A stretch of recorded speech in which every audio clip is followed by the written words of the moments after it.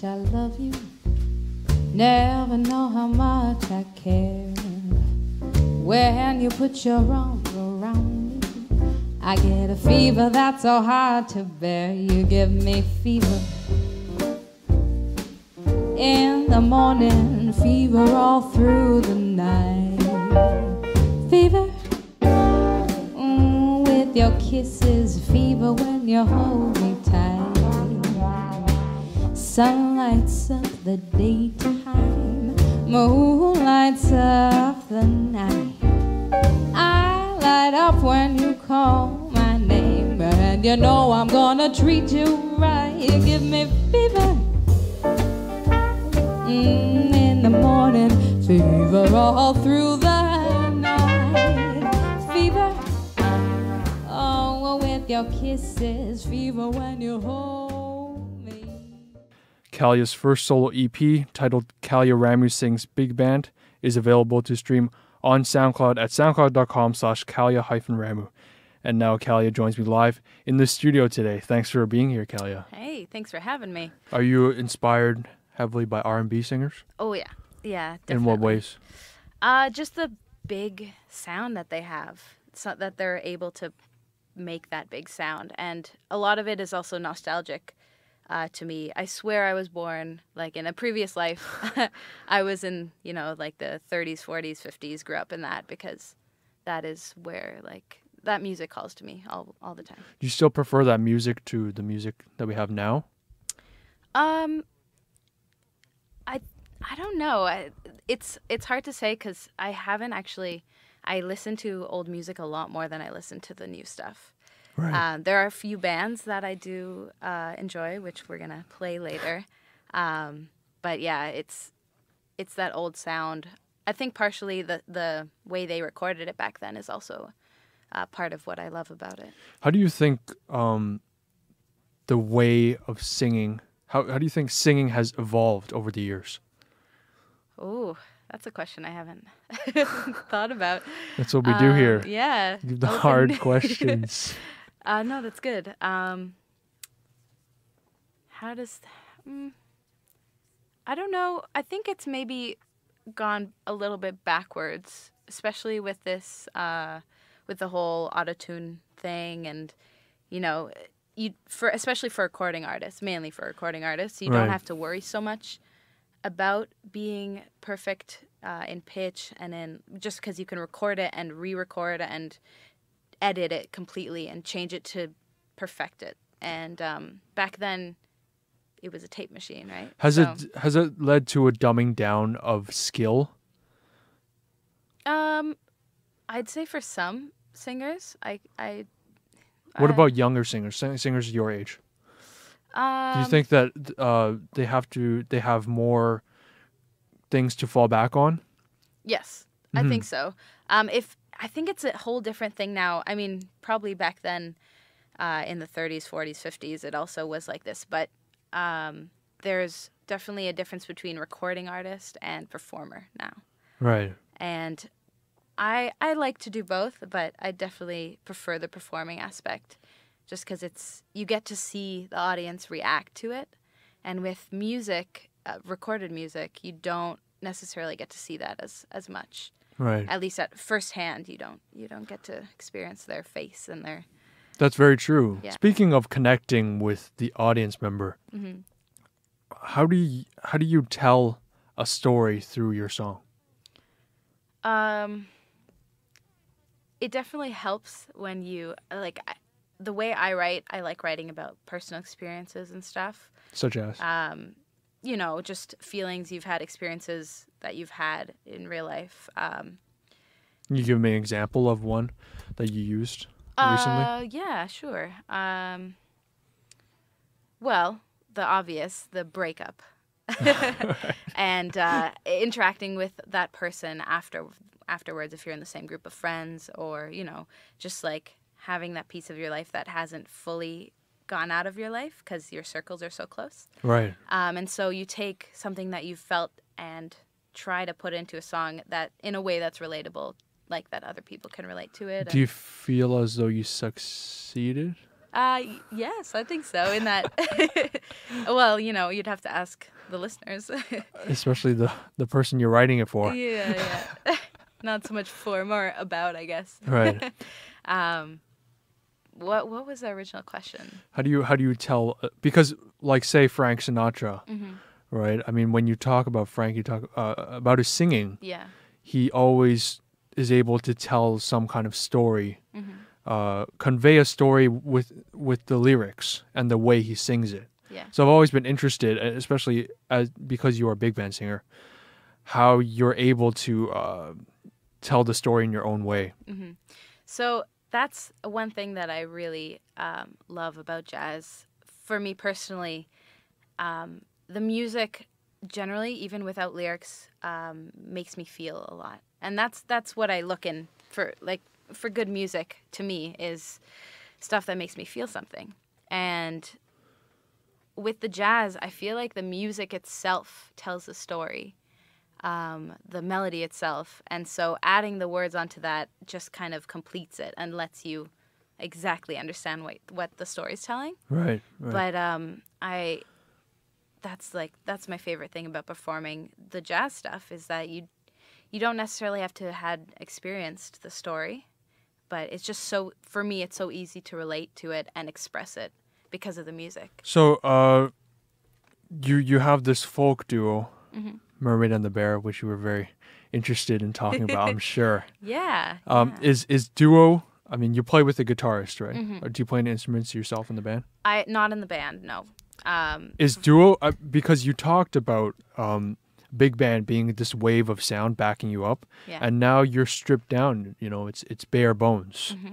So how does that compare to what you are used to?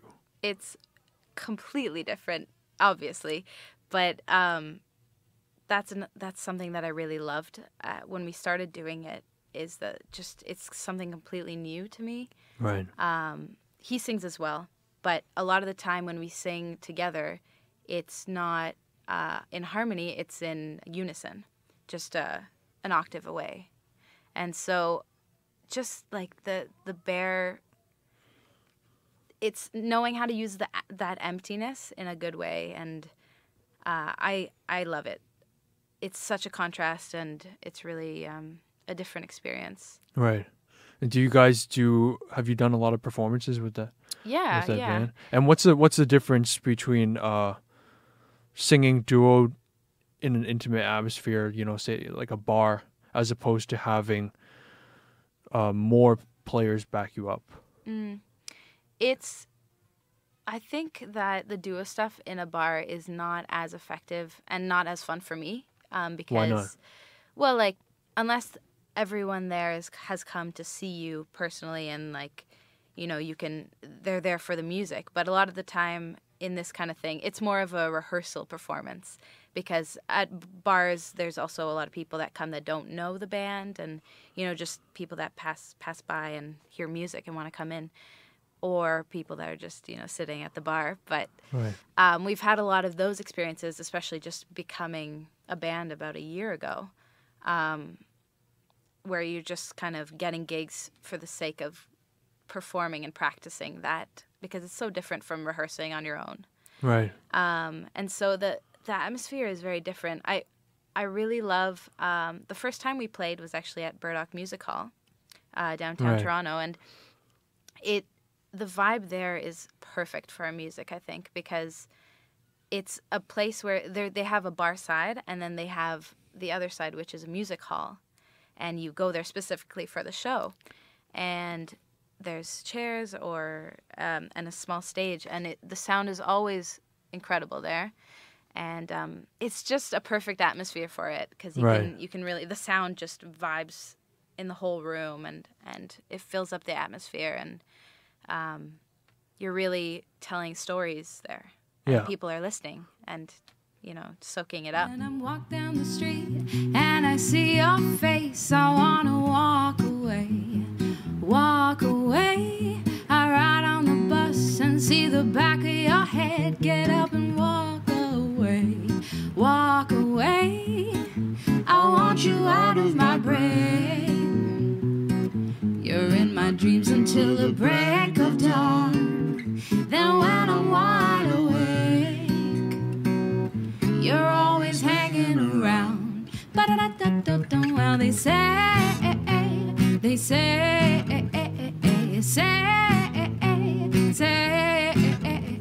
they tell me that love fades to gray, but it don't wash away.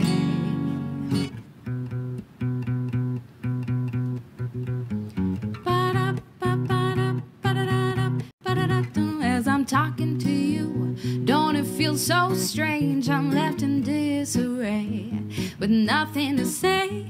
My story has turned to a different page. You don't belong in this play.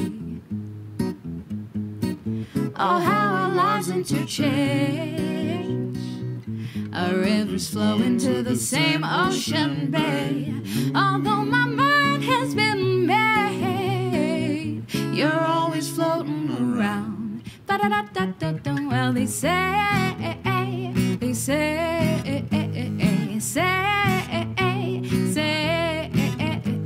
they tell me that love fades to gray, but it don't wash away. They say, oh, they say, ooh, they say, oh, they say, they tell me that love fades to gray, but it don't wash away.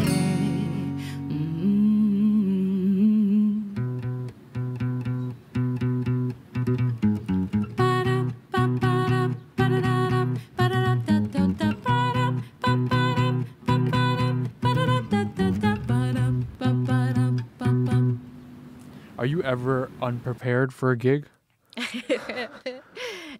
Yes, definitely. There are those gigs sometimes. But I generally try not to. I try to be prepared. I think rehearsal is one of the most important things for musicians. Right. It's especially if it's the bigger the group, the more you just have to figure out each person's vibe and work together. With my larger band, the Nightbird Band, we've been playing together for maybe 2 years, I think, and I think our sound is it's gotten so good together because we know what to expect and we can play around with each other, and it's not unexpected. We know kind of where someone's going, or we know how to play around the music with each other, and right. It just it flows together so well. Speaking of growth as a band, how have you improved as a musician over the years? How have you matured? Yeah, singing Motown. That is really the thing. You've learned to sing Motown over time, or has singing Motown improved other singing things? Motown has definitely improved my overall voice. I think it's shown me things that I haven't been able to. I never knew I could do. Like what? Well, belting for one. And it brings out a whole different side of your voice, I think, personally at least. And I really connect with that music style. So right.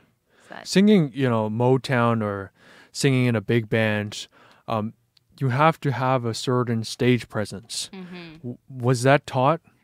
Did you learn that? Thinking back to Humber. Well, I started performing. My first ever band was a big band when I was 12. Right. And I joined this community big band nonprofit organization, and they're called the Sheraton Cadwell Orchestra. Yeah, I played in that too. Yeah. And it wasn't by any means something that was, it was something like a training for me. It was kind of like boot camp, because I would go and sing in front of, big crowds of people.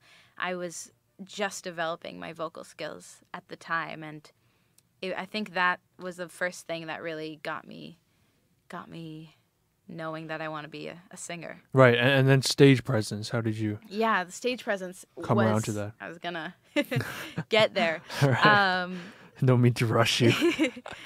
The stage presence aspect of that was so big because you're on a stage backed up by a huge band and a huge sound, and you have to you can't blend into it. You have to front it. Right. Which at a young age I was a super shy person, and that really started getting me out of my box. And how did you overcome it? By doing it? Yeah, pretty much. Yeah. That I wouldn't say forcing, because that's a little bit of a harsh word for what I'm trying to say, but it really got me exposed to that, and opened myself a little bit. Do you feel like opening yourself on stage has contributed to opening yourself, like as a person, and becoming less shy off stage? Yeah, definitely. Yeah. Also, the aspect of speaking to a crowd after the show, because people really love to be able to, come up to you after the show and get to know you a little, or, ask you about your projects. And that was a big thing I started learning more when I joined the Toronto Ulster Big Band, because we would, almost after every show, we would go out and do a meet and greet, and you would talk to everyone and, show them that you're human too. Not this godly singer. Do you think that's what they think of you? Well, when you're at a show and you see this person that is doing something that you can't do, it's often very wowing, for the lack of a better word. And it's definitely still how I feel when I go to shows and I go see people that I really love, and being able to actually talk to them makes it a whole different thing. I think it's very beneficial for musicians to go out after show and greet the people. And, what do audience members like to ask you about? First of all, usually it's how old I am. At least when I was a bit younger. Do they get it right? No, they usually guess older. All right. But I think that's just because my voice is a little low. That's true. And I often got my voice. People would say oh, it sounds so mature from a younger age. That's probably because I was listening to Sarah Vaughan and all those deep voices at a young age. So it kind of brought that out in me. Yeah, I want to go back to what you said about your self-perception as godly on stage. Well, maybe I wasn't talking about myself necessarily. But, that's what I think when I go see a show and, this person that I admire so much is singing and they sound amazing. And it's just music is my religion.